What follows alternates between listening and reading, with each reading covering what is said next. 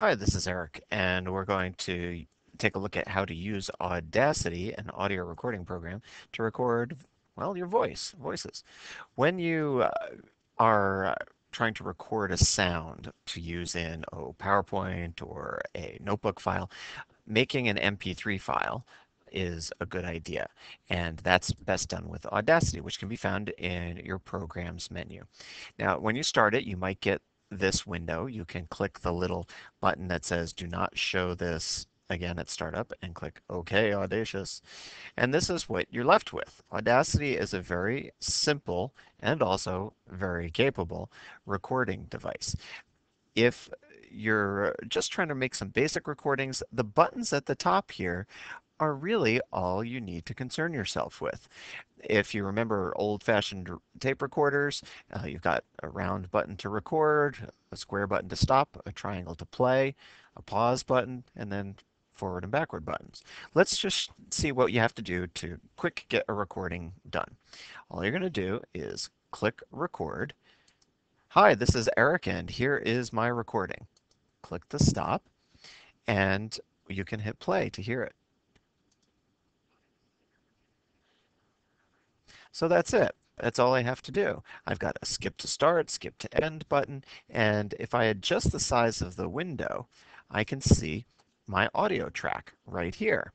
Now, if I want to take out this audio because, oh, I messed up, I made a mistake, there's a little X right here next to the words audio track, and I just click that and it goes away. And I can start from scratch. Let me try it again. Hi, this is Eric, and this is my voice. Hit the stop button. There we go.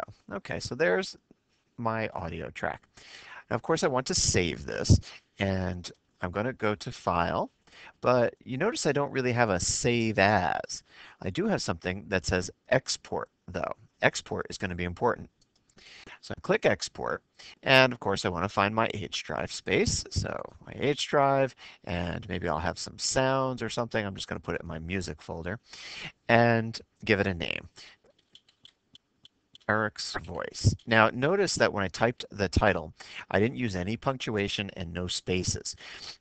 We're trying to get into that habit of using either no spaces or maybe an underscore symbol.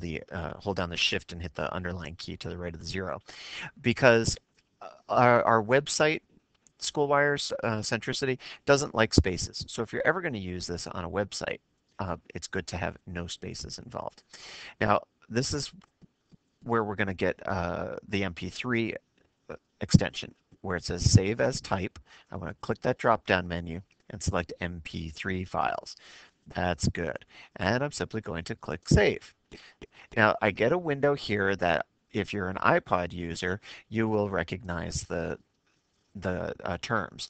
If you wanted to eventually have this sound show up on an iPod, you could fill out the artist name, track, genre, all that stuff. But we don't need that, so we'll just click OK.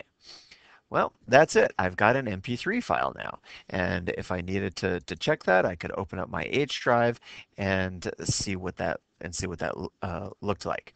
It would look just like an MP3 file. All right, in my music folder, and there it is, Eric's Voice, MP3. I even have the extension there. If I want to add that to something, for example, maybe I want to link that to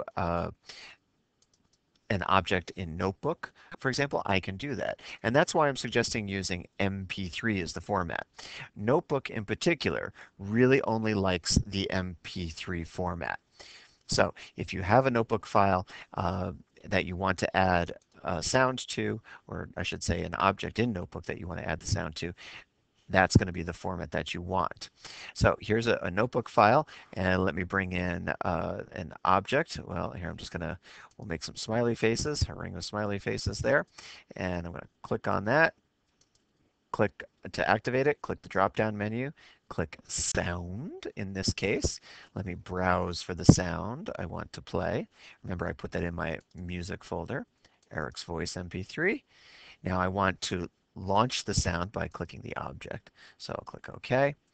And then when someone clicks on the smiley faces, notice that the arrow cursor changes to a hand. That's telling me I have a link. And And when I click it, I get the recording. I'm not sure you could hear that, but I heard it nicely in my neck of the woods. All right, if that's the basics. If you have any questions, please send me an email at eyates@chatham-nj.org, or if you're on first class, Eric Yates. Thanks for listening. Have fun with that.